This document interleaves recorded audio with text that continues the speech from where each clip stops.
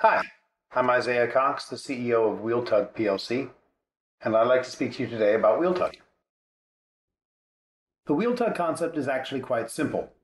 A WheelTug is an onboard system that moves the aircraft on the ground using electric motors. Today's aircraft push back from the gate using a pushback tractor and then taxi all the way out to the runway using the engines. And then when the aircraft lands, it also uses the engines to taxi in.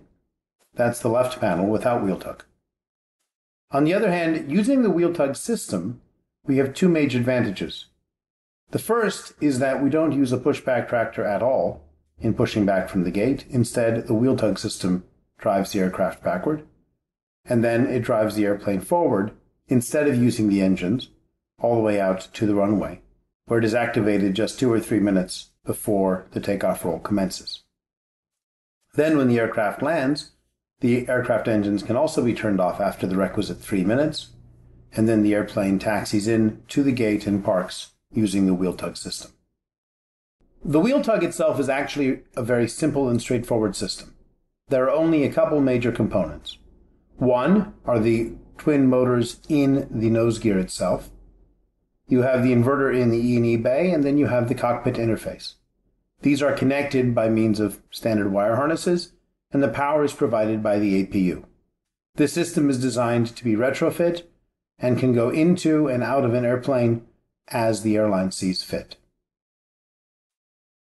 So in addition to being a rapid retrofit product applicable to existing fleets of narrow-body aircraft and operating from the APU, it's important to point out that the airplane will not be talking to the WheelTug system in any meaningful sense. The only interaction is with the pilot themselves. The system is MEL exempt, which means that if the WheelTug is not operational for whatever reason, then the airplane can be moved with a pushback tug and with the engines as it does today.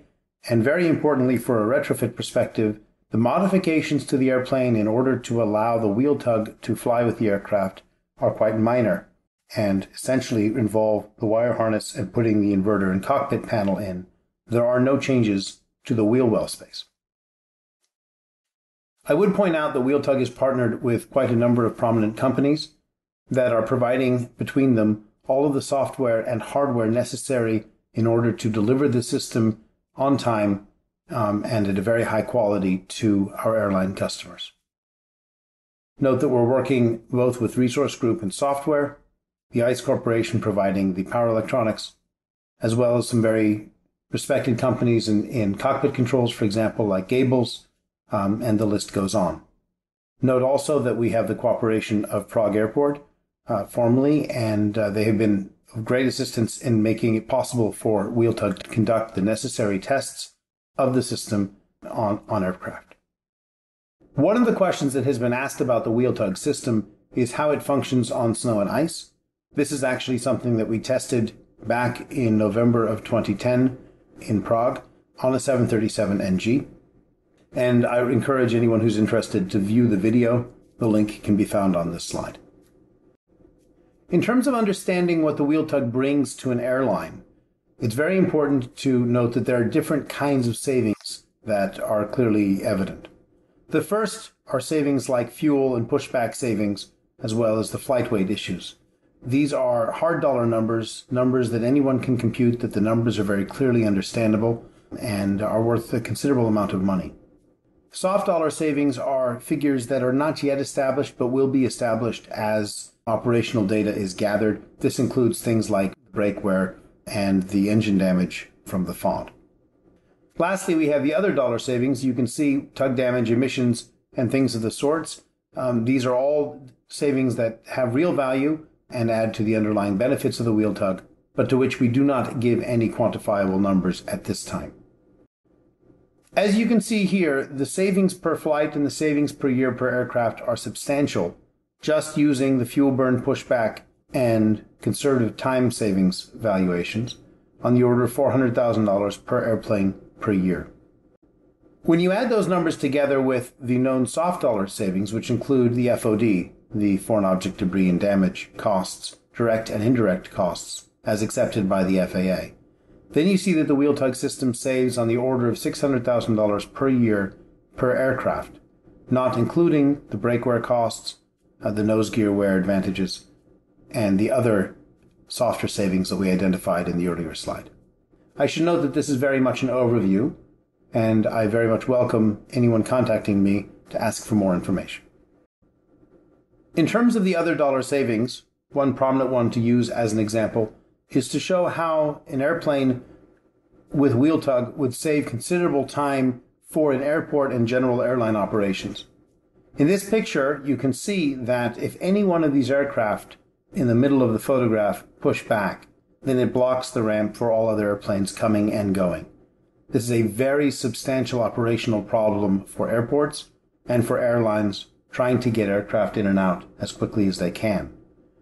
Note that with WheelTug, we save at least 2 minutes in this pushback process, and possibly much more than that, which means that the blockages will be reduced and allow you to get more gate throughput and more airport throughput for the same real estate.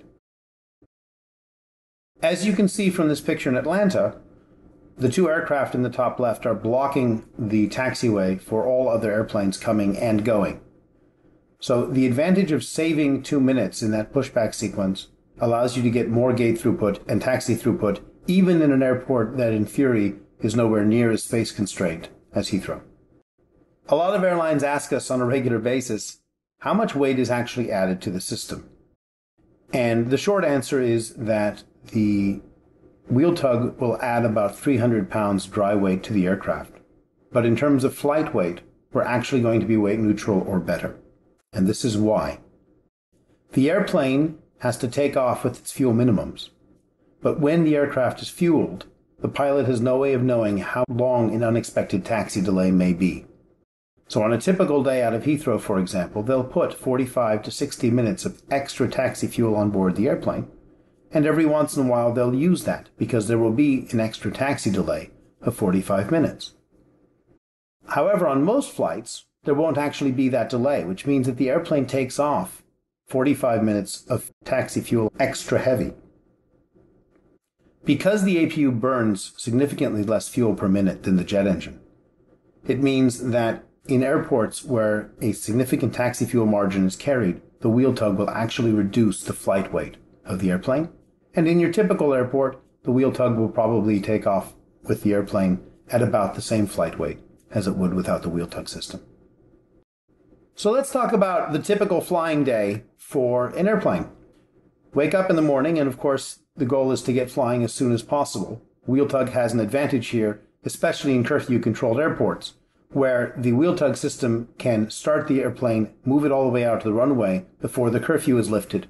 So the engines turn on just before takeoff at the beginning of the runway, instead as they do today at the gate. That can save 10 or 15 minutes right there very easily. Then you add up 2 minutes or more every single flight per day. And at the end of your flying day, you've either had a day with many, many more on-time departures and arrivals, or the opportunity to squeeze in an extra flight here or there. That's a particularly huge advantage when you talk about maximizing the returns from an existing aircraft fleet. Getting more flights per day is very, very important. To your right, you can see the typical cockpit control panel that's been assembled by Gables for the WheelTug system. And on the left, you can see its location in a 737, 700, or 800 configuration as flown by Southwest Airlines.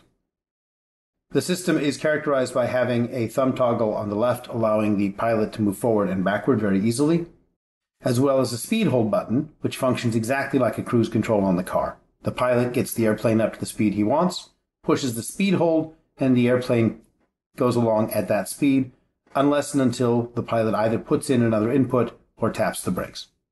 This system allows the pilot to have his hands free during taxi for other checklist activities.